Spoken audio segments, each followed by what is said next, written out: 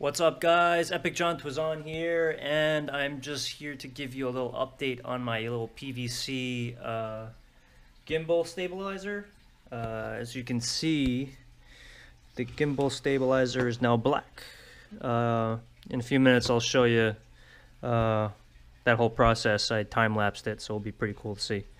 But quick notes, I changed the corner angles to T's, just so it's a little bit more stable when you lay it down.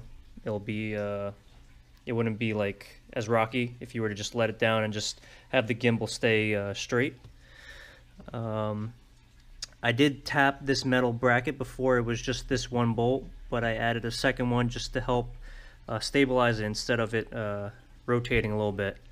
I also added a little spring-loaded screw here in case I wanted to add a LED light, which if you've seen the past videos, I have one of those. I put it on the RC car, and I use it for a lot of dark lighting. But that eventually will go on top of there. And just to keep everything from separating, I duct tape around this whole frame.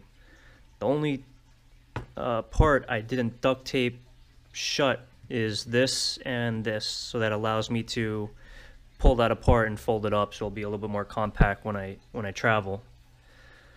But other than that, I'm pretty happy with it right now. The only thing I need to do is get some bicycle grips and put those over there. I did use this at an event, but it was a little bit dark, so I won't post that footage. But I will take some more test footage at actual events, probably with better lighting, and so you'll be able to see how it handles. But this was definitely a lot easier to maneuver using both hands, raising it up all the way, twisting it very smoothly, and yeah, I had no issues. So yeah, that's the update on the DIY PVC Gopro Gimbal Stabilizer. If you have any questions, let me know in the comment section below, and I'll be able to answer them really quickly.